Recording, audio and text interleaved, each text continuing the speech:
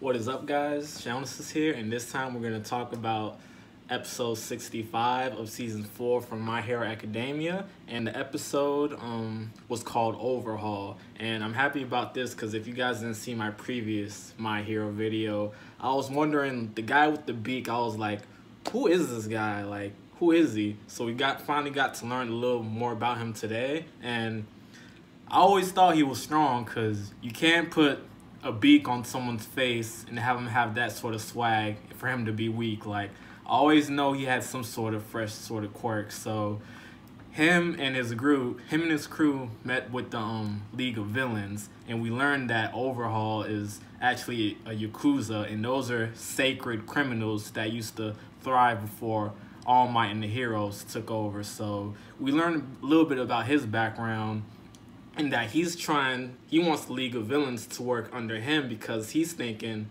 Shigaraki, who I believe is the son of the 7th user of One for All. So he wants the League of Villains to work under him, and Shigaraki's like, I'm not having this. So they had a little altercation, but one thing about Overhaul is he has some sort of quirk.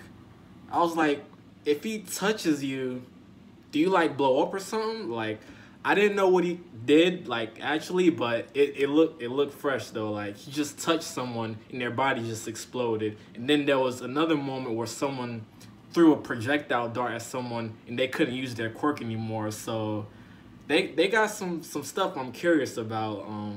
Like I said, I'm not gonna call him Beat Guy anymore. I'm gonna call him Overhaul. So I know you manga readers probably already know what's going on with this, but I'm an anime guy, so I'm really excited about what the League of Villains are gonna do with the Yakuza guys. So I'm really curious about that. And then we go off to the heroes.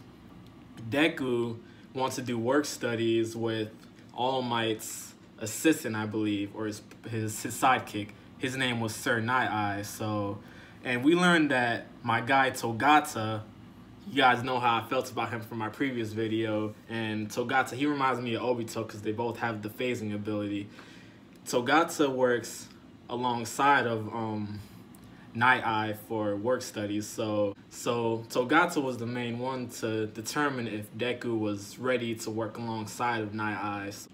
So we got some good conversations with Togata, One for All, and Deku, and One for All, for some reason, doesn't want to talk with Sir Night-Eye. I'm not sure why. They might have some sort of history together, but the confrontation that Deku had with Night-Eye was hilarious. So Night-Eye is someone that you gotta make him laugh.